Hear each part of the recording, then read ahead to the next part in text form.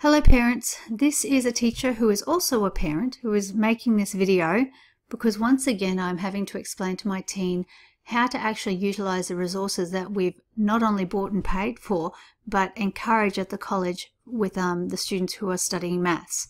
Every student in middle and high and senior school has a subscription to Cambridge Maths. Now this is a fantastic resource that is often underused by the students because they don't remember all of the different things that it offers. When they first log into this, they often will go to this student book PDF. Now this is fine if they need to work offline because they don't have internet. It looks basically like this, and it's just a copy of the actual textbook as it is. Okay, exactly like you see on the PDFs. The only thing it has is these little images here that remind the students that, hey, on the live website we have a lot more to offer, and that's what I'm actually going to be putting in this video now. So instead of just that PDF book, they can do a whole heap of other things. First of all, if you see any numbers here next to tasks or tests or up here, that means the teacher has assigned them some work and they haven't yet done it, and it's outstanding. Not a bad thing to know as a parent. Now the other thing I tell all my kids to do is to click this link, the My Text, because it actually takes you to this textbook that's a live version and has live links in it to help them get through. So say we're doing geometry here, chapter 2, starting at the very beginning. This is what it looks like. Same but more. First of all, it summarizes a whole heap of things on the side here. It summarizes what the key ideas are. Any headings, you can click straight to them, but better than that, it gives them some help with resources in the way of videos that show them how to do the different problems, widgets, which are basically little applications that walk them step by step through the problem in a different way to the videos but helps cover the same skill. And these hot sheets are just extra basically worksheets that used to be used an awful lot with the previous textbooks, and they've kept them on there for the kids or teachers or parents to use if they wish, with the answers there. So the very first thing I get the kids to have a look at is in the key ideas. It reminds them about all of the important information, especially key terms. Literacy is a big thing in maths. If you can't understand what the question's asking, you've got no idea how to answer the question. It takes them through all the key terms and rules that they need to remember from previous years. Then it shows them how to do an example of every type of math problem that is in that section. So using exterior angles is one type of skill that it's going to be testing. Working with polygons and parallel lines is another. Each one of these are specific types of problems they're going to be given. And to help them do this, not only does it have a solution written out here with an explanation, but, and this is the killer here, it has a video that takes the kids through how to do that problem step by step with the teacher talking along and literally writing out how to do it while they talk. So that's something that can't be beaten, especially when you're at home and you're needing to give them help on how to do a problem and you're unsure yourself. All of the videos in that section are summarized under this resources section here.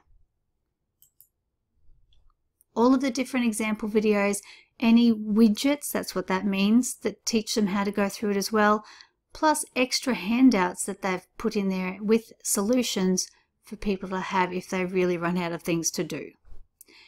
The next thing your kids have to do is just go to the exercise section. Now, this is another important thing.